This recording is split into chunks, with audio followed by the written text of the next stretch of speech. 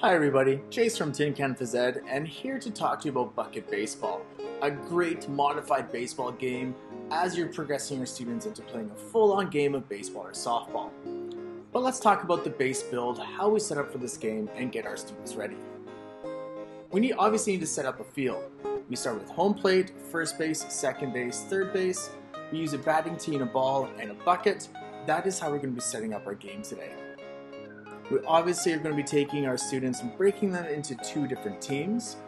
One team is going to be out in the field, and they're going to be playing in different positions, but they are called fielders. The fielders is going to be outfielders and infielders. Outfielders play beyond the bases, infields play inside. And then we have the other team where there's going to be one batter at a time.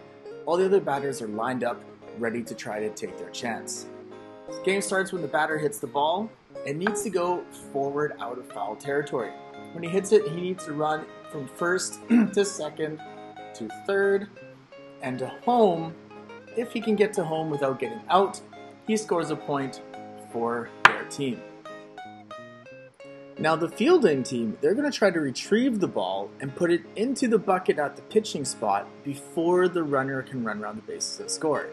If they get into the bucket while the runner's between the bases, they yell stop, the runner is out. But if the runner is standing on a base and the ball is in the bucket, they are safe.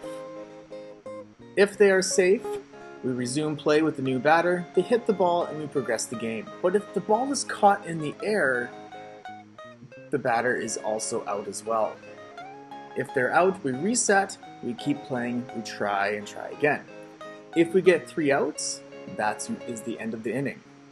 Now the batter can also hit it short, but while they're base running, you cannot have 2 runners on the same base at the same time, only one. They need to get back and be on a base when the ball is put in the bucket to be safe. You continue this until the fielders earn 3 outs, and then we switch who's batting and who's fielding. Now that we have the base rules, let's talk about our first progression. In our first progression, the fielders cannot run with the ball. If they have the ball, they cannot run, they have to pass it to somebody else. But the basic gameplay still stays the same. They need to grab the ball, pass it to another person who can put it into the bucket to stop the runners from progressing throughout the game. They do this, we continue to play.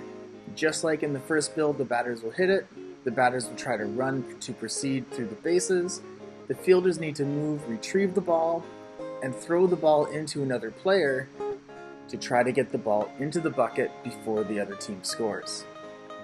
They still need to get 3 outs to end the inning and to switch who's batting and who's fielding. In this build, we're going to change and add in a rule. To get another out, the fielders can throw the ball to the base before the runner gets there. If the fielders get the ball to the base before the runner touches the base, the runner is out. Thanks for watching this modified game of softball or baseball called bucket baseball. This is a great way to teach some more of the fundamentals before we get into a full game. If you're curious about the full game description and rules, check out the link in the description below to access the full game rules. Enjoy!